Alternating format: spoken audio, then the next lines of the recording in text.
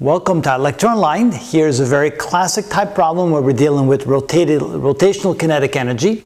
We have a rotating disk that's located in place, and we have an object hanging from it like this. We're allowing the object to fall down. Of course, that will cause the disk then, which has the string wrapped around the disk, will of course cause the disk to accelerate as well in an angular fashion. It'll have angular acceleration.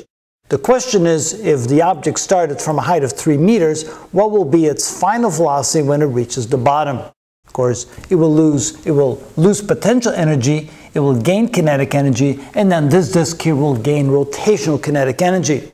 We use the equation that energy initial of the whole system equals energy final.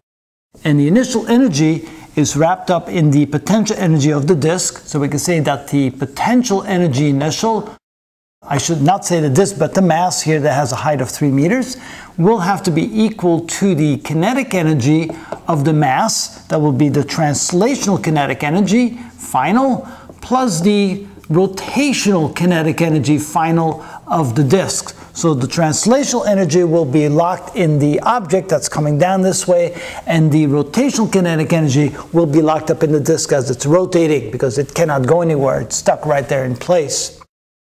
The potential energy would be mgh, and that will equal the translational kinetic energy, which is equal to 1/2 mv final squared, plus the kinetic energy rotational, and let me rewrite this here, that's 2, that would be 1/2 I omega squared, and of course that's the omega final squared, and that is the rotational kinetic energy of the disk itself.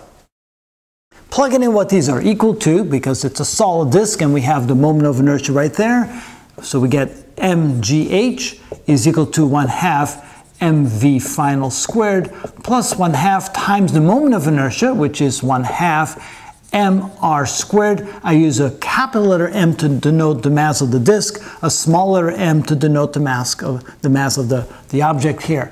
And then we multiply times omega final, which can be written as V over R.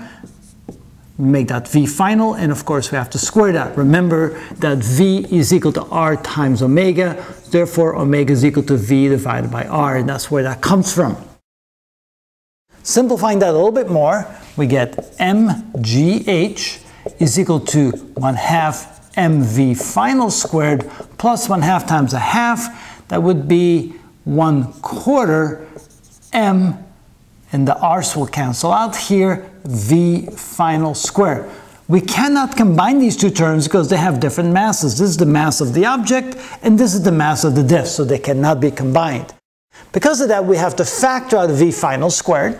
We get mgh is equal to the quantity 1/2 m plus 1/4 capital M times v final squared. Solving that for v final squared, we get v final squared is equal to the left side mgh divided by 1/2 times the mass of the object plus 1/4 times the mass of the disk. Now we take the square root of both sides. V final is equal to the square root of mgh divided by 1/2 times the mass of the object plus 1/4 times the mass of the disk. Now we plug in the numbers and see what we get. The square root of, that would be 2 kilograms times 9.8, starting from a height of 3 meters, divided by 1/2 times 2 plus 1/4 times, and that would be 4. It's almost like I picked the numbers, isn't it? Right, with a calculator, let's see what we get.